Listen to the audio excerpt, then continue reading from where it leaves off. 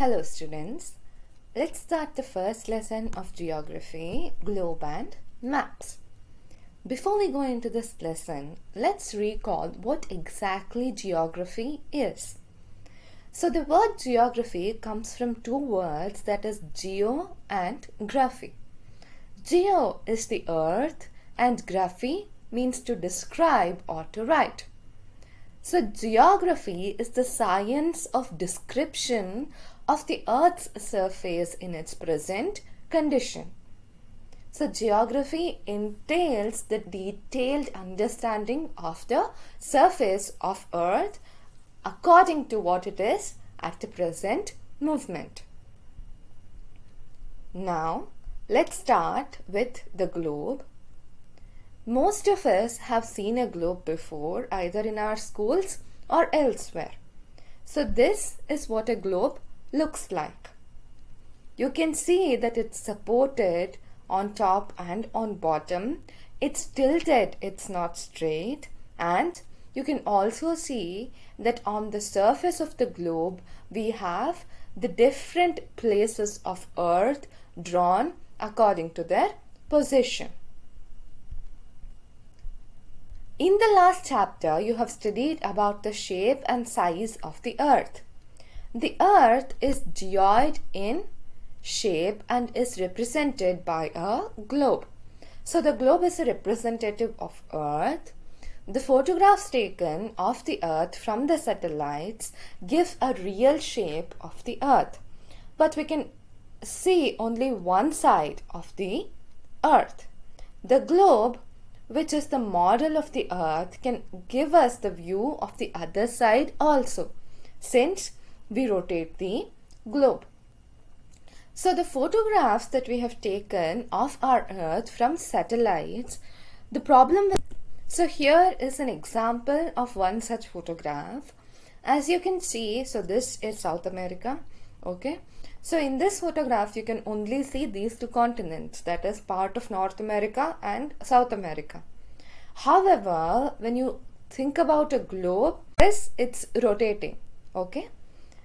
So this is one of the advantages of the globe over pictures. You can see the different sides of the planet. Now let's look into the features of the globe. Before we do that, as usual, let's start taking notes. So first, what did we learn? We learned that, okay, so this is the first, let's go down. So this is the first point. What did we learn? We learned that the globe is the representation of earth. And we remembered that the earth is geoid in shape. What is the difference between globes and picture is that globe helps to view all sides of the planet, whereas in pictures we can only see one side at one time. Okay, now let's move into the features of the globe. The globe is a miniature model of the earth. Miniature is something that is smaller in shape than the actual thing itself. So a globe is definitely not the size of the planet, it's a miniature model of the earth. It is a true representation of the earth's spherical shape and not flat as seen on the map. So we all know that the earth is not flat, it's geoid in shape. So the globe is closer to the earth's shape than maps are. Besides, it gives us information about many features of the earth. It's a simple teaching learning aid. So using a globe, it's very helpful for us to get a primitive understanding about our planet, and using that fundamental understanding we can learn more things based on the shape of the globe. It can be kept on the table and rotated. It helps us to learn about the different geographical concepts. So these are the different features of the globe. Now let's look into the uses of the globe. Here we have the uses of the globe. The globe is useful to know the shape of the earth. So the first thing, since we learned that the globe and earth are nearly the same shape, it helps us to understand the shape of the earth. It helps us to understand the position, shape and size of continents, oceans and seas. So it gives us a better understanding about the relative positions of different continents. So you know that you are in India. From your position in India, you will know that if you want to get to a different place, whether you have to travel south or north, east or west when you look at the globe. Similarly, it also gives us understanding of oceans and seas. The lines of latitude and longitude on the globe help us locate places and political boundaries. So this system which uses latitudes and longitudes, it's very helpful in pinpointing a particular location on the globe. In fact, if you have ever used Google Maps before, if you don't know the exact name of the place, you can also use latitudes and longitudes to pinpoint a particular location. Let's take a look at how the system of latitudes and longitudes work. So latitudes and longitudes, they are just imaginary lines that go along the earth to help us pinpoint any particular location. So we use the central, that is the imaginary central line, that is equator, as the basis for latitudes. So latitudes are the lines that go parallel to the equator. You can imagine it as from one side to another. Whereas longitudes, they go from top to bottom. Just think of the word long. Long is lengthwise, that is why longitudes are the ones that go from top to bottom. So the equator acts as degree 0 for latitudes, and we can go on increasing the numbering northwise and southwise as we move towards the North Pole and South Pole respectively, so that North Pole and South Pole become 90° north and 90° south. With respect to the longitudes, we have the prime meridian at 0 degrees, and you can go on increasing it as we move left and right. So using this system, how do we locate any places? This should make it easier. So like I told you, this is the equator, this is degree 0. Okay, so as you move, imagine that you're moving up, that is 15° north. So you're somewhere over here, and then you say 90° with respect to the longitudes. So the intersection of these two comes somewhere over here, that is in India. Okay, so that is how you use this system to locate any particular place. Now, let's understand the next point with respect to the globe.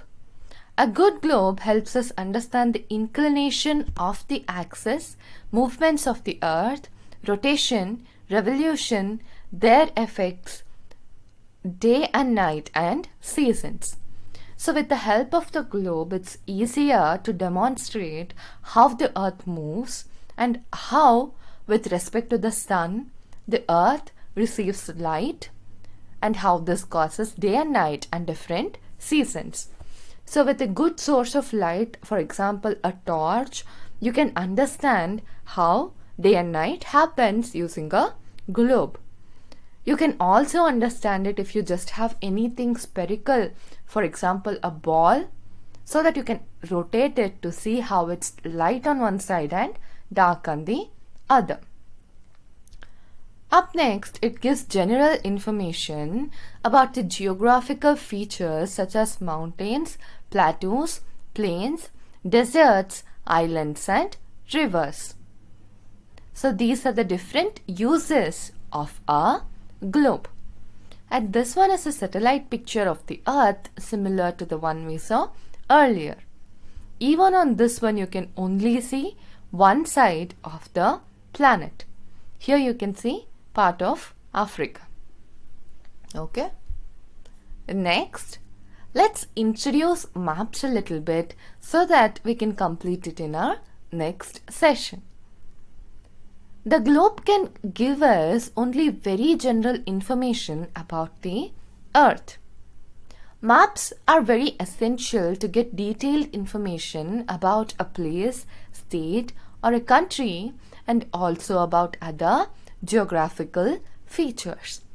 So, globe is a learning aid, whereas a map is going to give us more practical information about any specific place.